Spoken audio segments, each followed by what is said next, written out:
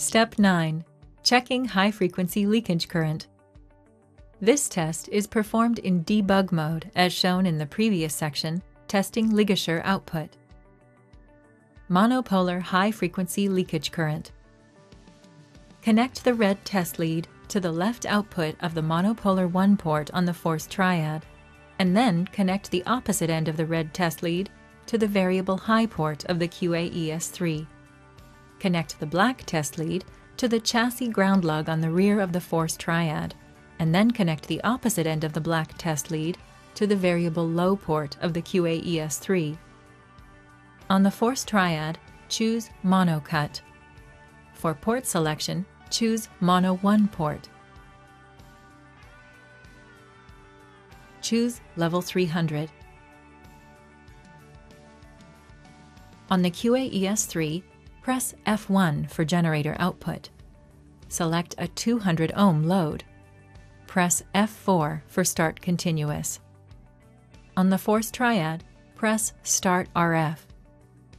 Record the leakage current, and then press Stop RF. Press F3 on the QAES3 to stop the test. In accordance with the IEC 601-2-2, Figure 104, leakage current should not exceed 100 mA for any mode. Repeat these steps for monopolar 2 and UFP. Disconnect all the leads and press the back button on the QAES3. Bipolar high-frequency leakage current.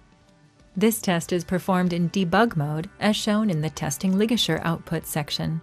Connect the red test lead to the left output of the bipolar port on the ForceTriad, and then connect the opposite end of the red test lead to the variable high port of the QAES3. Connect the black test lead to the chassis ground lug on the rear of the ForceTriad, and then connect the opposite end of the black test lead to the variable low port on the QAES3.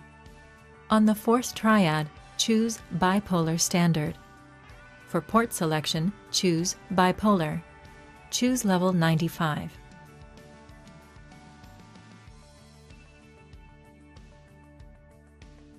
On the QAES3, press F1 for generator output. Select a 200 ohm load. Press F4 for start continuous. On the ForceTriad, press Start RF. Record the leakage current, and then press Stop RF. Press F3 on the QAES3 to stop the test. Leakage current should not exceed 69 mA for any mode if using either the leakage table IEC 601-2-2 or short lead configuration. Repeat these steps for the right output of the bipolar output. Last, disconnect all connections and press the back button on the QAES3. Ligature high-frequency leakage current. This test is performed in debug mode as shown in the testing ligature output section. Connect the special ligature red test lead to the left output of the ligature 1 port on the ForceTriad, and then connect the opposite end of the special red ligature test lead to the variable high port on the QAES3.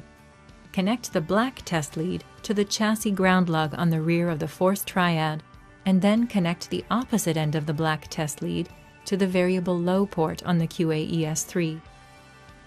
On the ForceTriad, choose Ligature Test. For port selection, choose Ligature 1 port. Choose Level 5.5.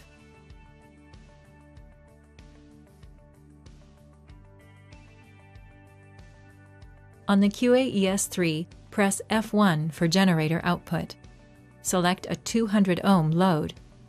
Press F4 for start continuous. On the ForceTriad, press Start RF. Record the leakage current, then press Stop RF. Press F3 on the QAES3 to stop the test. If using the leakage table in accordance with IEC 601-2-2, leakage current should not exceed 130 mA for any mode. Repeat these steps for the right output of the ligature 1 port. Then repeat these steps for the ligature 2 port. Disconnect all leads and press the back button on the QAES3. Patient high-frequency leakage current. This test is performed in debug mode, as shown in the Testing Ligature Output section. Connect the ESU dispersive safety lead to the REM port on the ForceTriad, and then connect the black banana to the variable high port on the QAES3. Connect the black test lead to the chassis ground lug on the rear of the ForceTriad, and then connect the opposite end of the black test lead to the variable low port on the QAES3.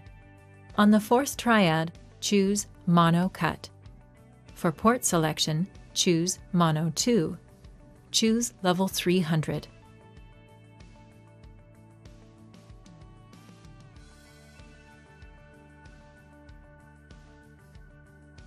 On the QAES3, press F1 for generator output. Select a 200 ohm load. Press F4 for start continuous. On the ForceTriad, press Start RF.